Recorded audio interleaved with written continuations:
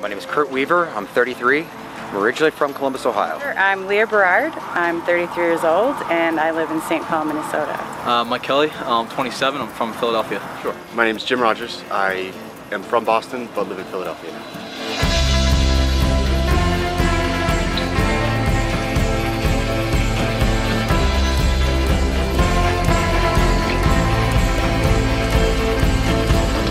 When did you start refereeing? I started refereeing in 2005. I started refereeing because I was always kind of a student of the game and I always thought I knew more than referees. So at the end of a game I kind of called out a referee at the end, this big Irish guy. And I told him I knew more about rugby than he did, and he challenged me to take the level 1. And I did, and I kind of went like, hey, I did it, what now? And he handed me a whistle and he said, gotcha. And what made you decide to referee in the first place? I love playing so much, but it was a great way to stay involved. I'm not as sore the next day. I get to travel all over the place. There's a lot of upside to refereeing, and I also love being able to provide a fun game for 30 people rather than just myself out there playing. So, you have ever a game where you're like, this is awesome, I want to referee forever, like that aha moment? Yeah, pretty much the first game I ever refed. I just felt really comfortable doing it.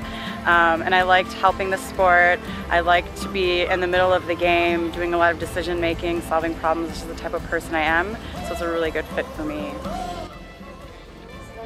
I'm Ed Todd, and I'm the director of the referee department with responsibilities of supporting our volunteers across the country. Very cool. And so there was a course this past weekend, a level 3 course. Can you tell us a little bit about the course, what happened, who was there? Sure. The level 3 course is the most advanced course that the IRB put out for referees who have reached a certain stage of development. It's an invitational course only, and so the participants that were there this weekend, which is the first of 2 weekends with a lot of homework in between, were all there invited because they have reached that stage of development. Most of them are either on what we term the focus group or just a step away from the focus group. So they're fairly high standard of capabilities already. For example, Leah Berard, who's from Minnesota, is now been identified by the IRB as one of the top 3 women's sevens referees in the world.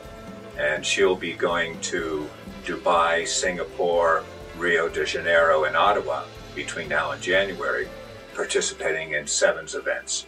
So it's important for referees to reach these higher levels, but with the game growing so much, is there a need for overall referee growth on all levels? Absolutely. The game is growing rapidly, especially the age grade, under 19, under 15, and so on.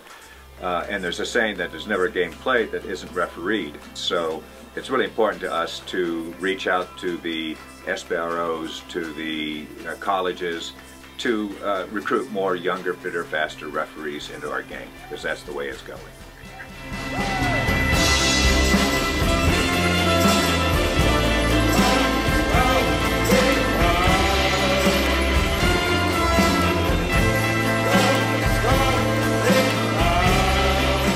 If you could say one thing to someone that's considering to be a referee, what would you tell them? Come out and do it. We need more and more referees. There's more and more people playing the game every day, and we need people to referee those games, and it's a blast. And you get to do stuff like this, so it's a lot of fun. What would you say to people out there that are thinking about being a referee? Do it, pick up the whistle.